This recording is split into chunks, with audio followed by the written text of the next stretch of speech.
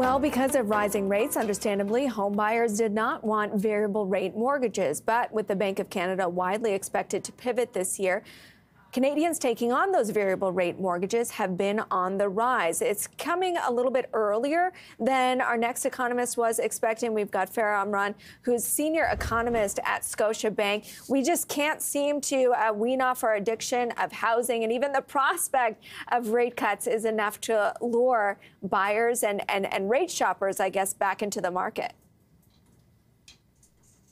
Yes, absolutely. Home sales picked up in December. It was a surprising jump for everybody, I think, and that continued into January. And the bank hasn't even started cutting rates or signaled that it's about to.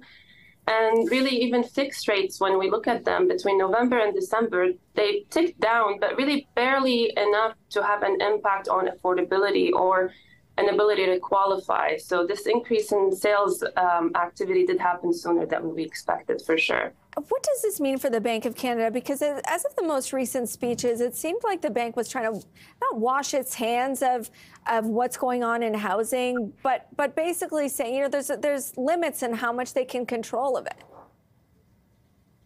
Well, it's true because the Bank of Canada's main objective is the inflation target. The Bank of Canada targets 2% inflation, and that's what it focuses on.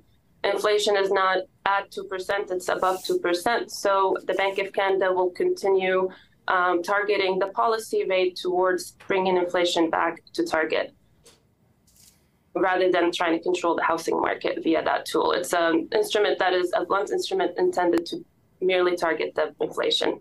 Ultimately, do you think it complicates the Bank of Canada's desire or ability to cut rates? It could very well do that, yes. I mean, you know, house prices have not started increasing with the increase in sales that we've seen, but that is typical. Typically, prices lag the increase in sales or the decline in sales. So it could be that prices start increasing in a couple of months, and that would put upward pressure on inflation.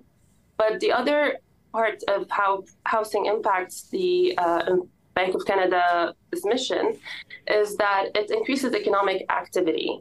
It has, once sales increase, there are spillover effects on other sectors in the economy that are related to housing, like furniture and renovation.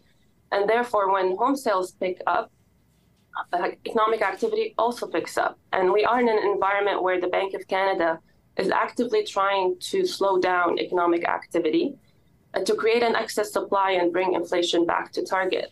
So this increase in sales could remove some of this excess supply and complicate the Bank of Canada's task.